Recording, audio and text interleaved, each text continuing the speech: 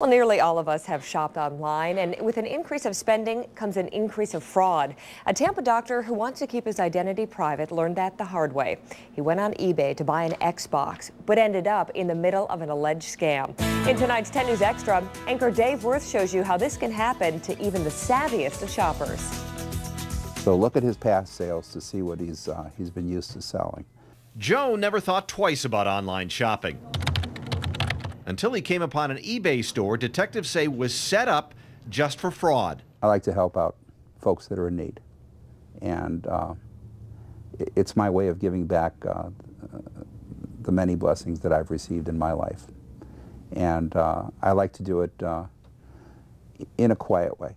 Joe says last summer he went on eBay and ordered an Xbox 360 gaming system for this man, Donnie Brokenberry, as a gift for a cancer patient. This young gentleman had a need for something to improve his spirits, to make him feel better, and to help him with the difficult process that he was going through in fighting his ailment.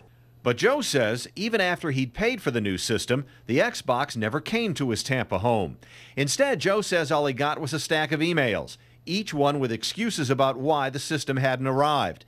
That's when he contacted eBay's fraud protection program and the police. Through my research, I found that there were a lot of victims on eBay that were posting, that this guy was a fraud. Detective Greg Riddell spends much of his time investigating fraud on the internet.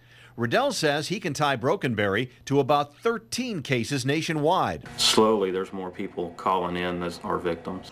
Riddell believes Brokenberry first built up a reputation on eBay by selling small items and then started offering more. Sony digital cameras, Xboxes, DVD players, camcorders. There were all kinds of electronic equipment that he was selling.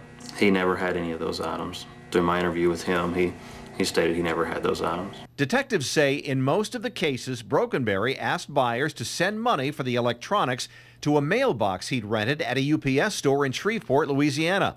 Managers say they didn't know the box might have been part of a fraud. We've already given written notice to that effect. Brokenberry lives in Frierson, Louisiana. There are some sterling Brokenberry people in the Shreveport area, but not Donnie. Joe says he did wind up buying another Xbox for the cancer patient, but not, he says, over the internet. I hope they're brought to justice. Whatever degree of justice the courts in Shreveport should deem necessary. I think it should be significant enough to send a message to others that are sitting at home looking for a way to make a quick buck that this is not the way to do it. I'm Dave Worth, Tampa Bay's 10 News. Brokenberry is out on bond and has not been tried yet on fraud charges. Joe got his $375 back, but he says only because he used his credit card and they fought the charges. The Better Business Bureau suggests cross-checking a seller or company before you make a big buy. Well, looking for something fun to do this